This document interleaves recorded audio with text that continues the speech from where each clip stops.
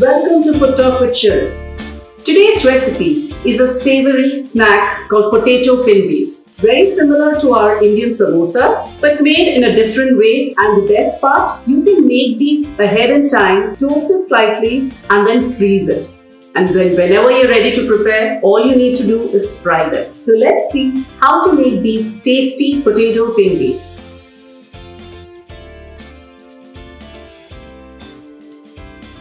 The first step to making these pinwheels is to make your dough. So to make a tight dough using maida or all-purpose flour, I've taken 1 cup of maida. Into this, I'm adding half a teaspoon of salt, quarter teaspoon of sugar, 2 tablespoons of oil. Just mix this in nicely. The texture should resemble like breadcrumbs. I've taken quarter cup of water. But we may not need the entire water, so I add half of it first and slowly add little by little.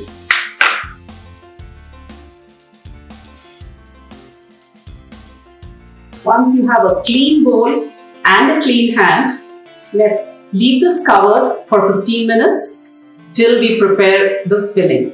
For the filling, we have taken 3 medium-sized potatoes, boiled and mashed. And into this, we are going to add all our seasoning. Quarter teaspoon of turmeric powder, half a teaspoon of Kashmiri red chilli powder, half a teaspoon of Amchur powder or dry mango powder, half a teaspoon of Chaat Masala, half a teaspoon of Garam Masala powder, half a teaspoon of Jeera Powder, quarter teaspoon of Coriander Powder, and salt to taste. I am adding about half a teaspoon. A few chopped Coriander Leaves.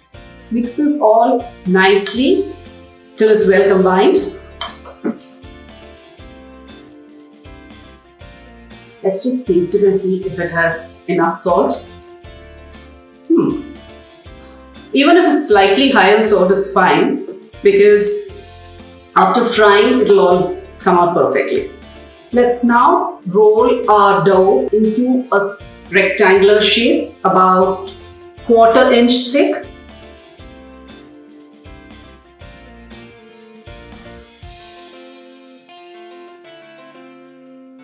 Let's spread our potato filling evenly on the dough.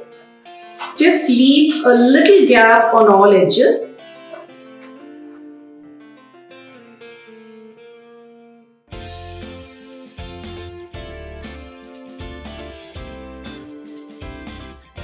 Once you've filled it with the stuffing, roll it into a tight log. I prefer always starting from the shorter edge. Just press it nicely and roll it a couple of times so that the whole thing is even. Let's now cut it into about half an inch thickness. If it's opening up slightly, don't worry, we'll fix it up before we fry.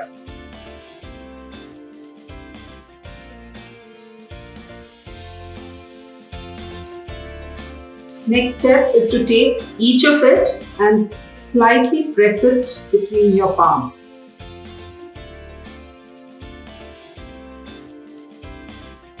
If you wish to freeze these pinwheels and fry it later, then the best way to do it is to lightly toast it on either side so that it's partially cooked, and then you can freeze it separated with layers of baking paper or foil. Whenever you're ready to fry it, you just take it out of the freezer and fry it directly.